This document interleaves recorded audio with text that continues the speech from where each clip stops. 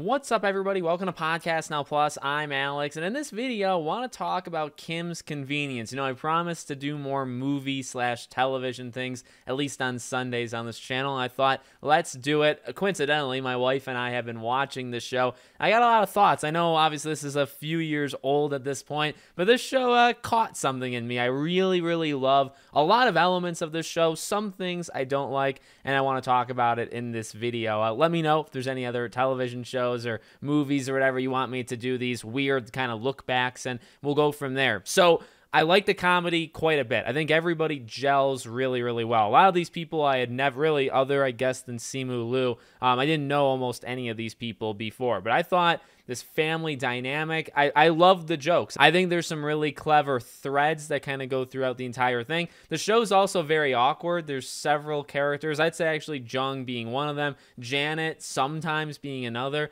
There's some extreme awkwardness that goes on in a lot of the scenes, and it can get like where I actually almost have to like shield my eyes because I just can't take that level of cringe. But I think it's in a good way. I think it's actually for the best. Some of the situations that they put this family through are pretty funny, and even I'd say towards the end, probably really season 5, maybe season 4, there's a couple of pretty serious, like the show, I'm not saying it doesn't take itself seriously because it does, it's not like making fun of itself or anything, but they deal with some pretty like real issues towards the end, even like with the family, that I actually really appreciate. And I was wondering, would we ever get to these kind of things with it? Because oftentimes, the beginning, right before it's kind of the title screen, there'd be like a sketch, it'd be like one kind of joke or one kind of thing. Then they'd go through something. A lot of I don't know if they got this from like Modern Family. I don't know where Modern Family got it from, but a lot of like misdirections where the show wants you to believe something's going to happen or the characters think something is going to happen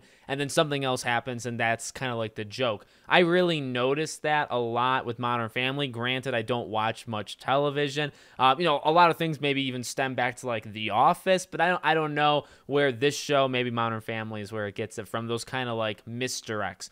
One thing I want to say, because it is such a prominent thing, is character development. And when I say prominent, I mean it's not really there. I was actually reading some interviews or some kind of look backs at the show talking about like a season 6, that the show really wasn't supposed to end at season 5. I think they had either 1 or 2 more seasons after that, like ready to go. They were renewed, they were able to do it, and the producers actually left. So the final season feels rushed. It doesn't feel like an ending. And at the time, I told my wife, well, maybe we were spoiled with Modern Family because, we absolutely adore that show. And that show got to do what it wanted for more than a decade, right? 11 seasons. It got to tell any story, any kind of arc with their characters. And then it got to do an actual conclusion. Several episodes, really, but specifically the last episode of just saying goodbye.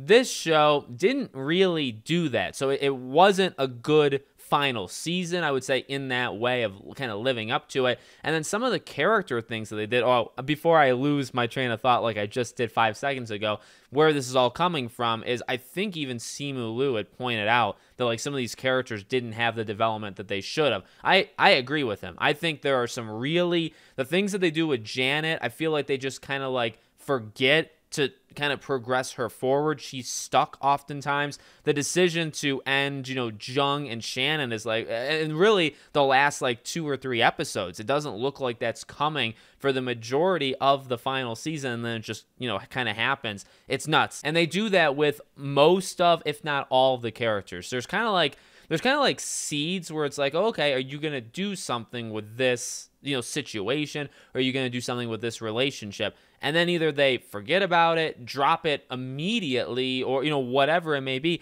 It's so odd, and it's very off-putting. And I would say the final season really does that the most because, as you're watching seasons 1, 2, 3, you're like, okay, I'll play with like each episode kind of being, and I can appreciate that to a degree. Each episode is its own standalone thing. Each episode kind of lives on its own, and I guess they connect a little bit. But, when you get to the later seasons and, like Mr. Kim, right, the dad, and even Jung, they have this like on-again, off-again relationship, but pretty much after the first couple seasons, whenever they see each other, they have fights, but they're largely good. But then the show paints it as like they cannot be in each other's lives. They won't be in each other's lives. And it's like, well, really? Because every time they are together, they, again, there's like some sort of joke, some misunderstanding, something.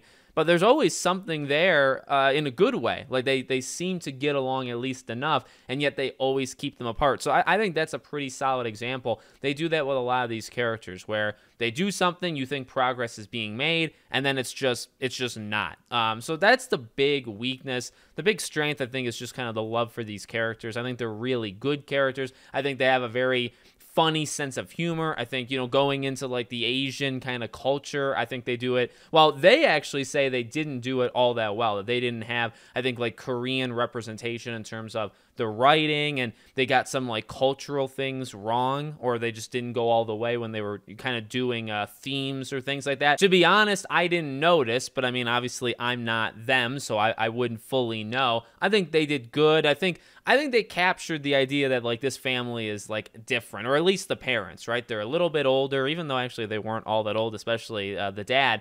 They're a little bit older. They came from Korea, to Canada. And by the way, I'm part Canadian, and I always make fun of the whole like sorry. And my mom says it all the time because my mom's Canadian. And I mean, I could count. We could actually have a count of all the times in this show that they would say. So Kimchi and Shannon say sorry in the most exaggerated form. Like if you're kind of, if you're making a joke about, Canadians doing it, they say it so, exaggerated. It's funny. It's not an insult. I do it purposely, I suppose. So I jab at it a bit, but I think there's some heart there. I think the fact that this show is very kind of like low budget, very small, I think it kind of gained popularity when it went on Netflix and it started becoming a thing. I enjoyed it. I wish it was actually longer, because most seasons, I think, are like 10 to 13 episodes. They're the classic 20, 22 minutes long. So there's not too many of them. It's like half the length of a Modern Family season,